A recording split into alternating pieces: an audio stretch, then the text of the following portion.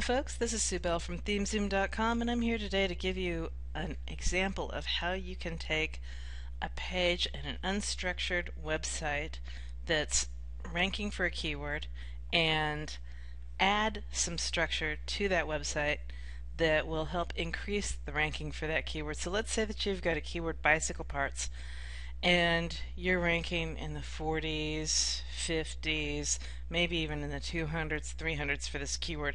You want to push that up onto the first page. What I would do, and it depends on how competitive the keyword is as to how many pages underneath bicycle parts I would add, but I would add at least 5 pages, and I would link these 5 pages together. I would have a menu, what's called a subordinate menu, an article silo level menu that has all 5 of those pages as well as the silo landing page, and I would put that menu on all 6 of these pages. So then you've got all 6 of those pages tied together via menu linking structure.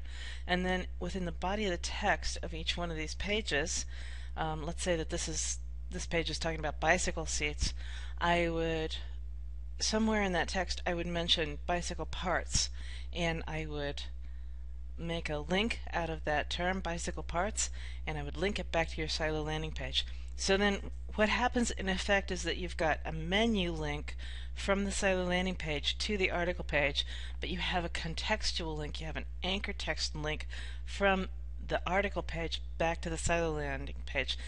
The contextual link has more weight in Google than the menu link does, and so that's going to provide more oomph from the child pages back up to the silo landing pages, to the silo landing page, and will help get that term ranked for its main theme.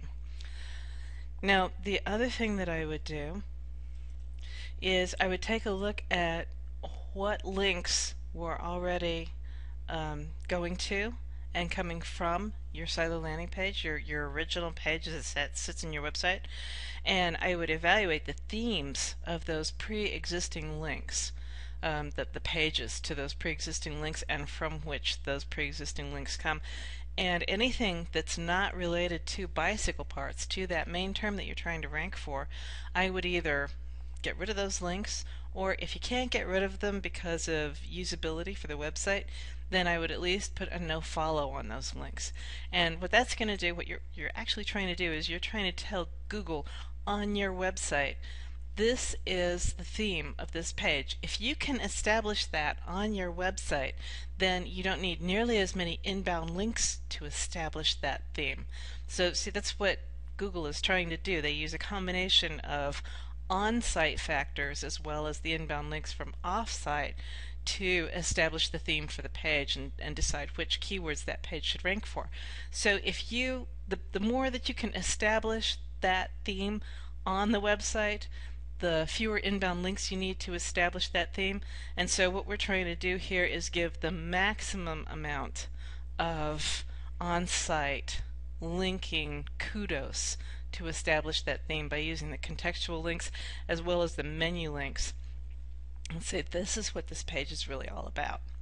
And then that, along with whatever inbound links you've already got, should be enough to allow you to see some really good results. Now, the last couple of changes that Google has made has added even more weight to the silo structure effect.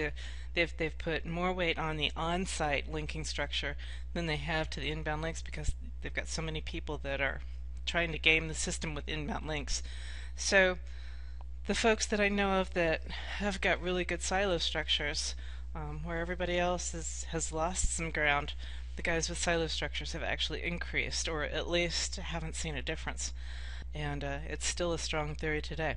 So that's my advice. This is how you can increase your rankings for an unstructured website. This is Sue Bell from ThemeZoom, signing off.